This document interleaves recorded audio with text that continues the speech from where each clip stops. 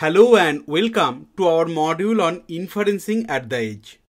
In this module, we will explore how bringing AI close to the data source is revolutionizing various industries. Edge inferencing is the process of bringing AI closer to the data sources. Imagine autonomous vehicles making a split-second decision, or even wearable health devices providing instant feedback like fitness tracker.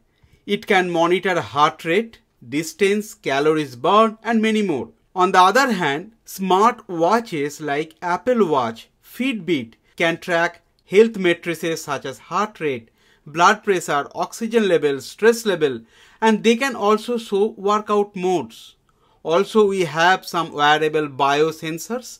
These are self-adhesive patches that can gather information on heart rate, respiratory rate, and temperature. Also, we have smart contact lenses which can monitor psychological information of the eyes and tear fluids. All these wearable devices can provide real-time medical diagnosis. Then we have smart factories which can detect defects in real time.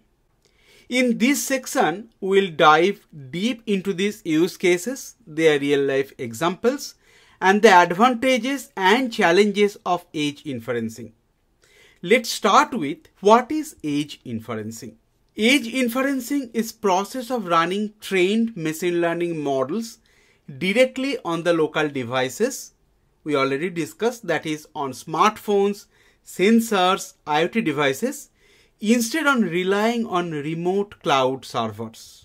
By running those trained machine learning models directly on local devices, we can reduce latency, enhance privacy, and improve efficiency. Let's review some real-life examples. One prominent example is Tesla Autopilot car.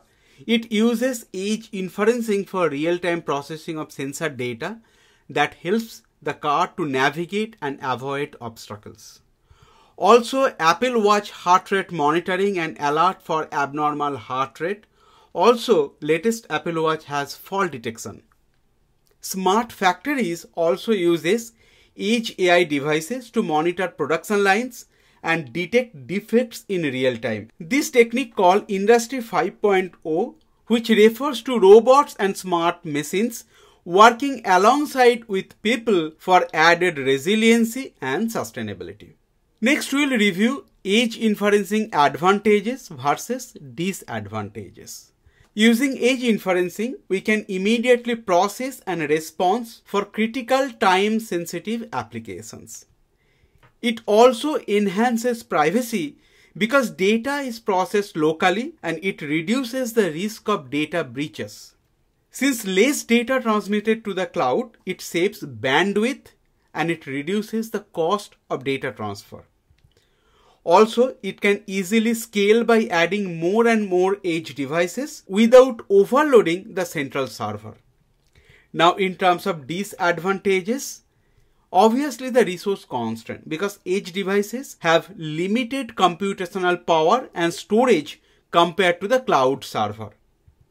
In terms of maintenance, it requires regular updates and maintenance of distributed edge devices.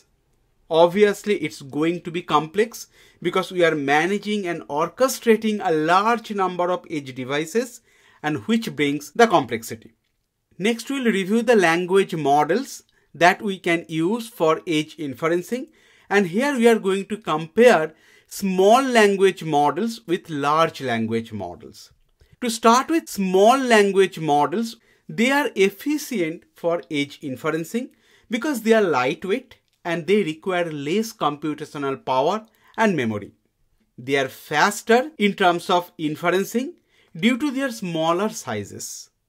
Since small language models have lower computational and memory requirement, it is good for simpler tasks and resource-constrained environments.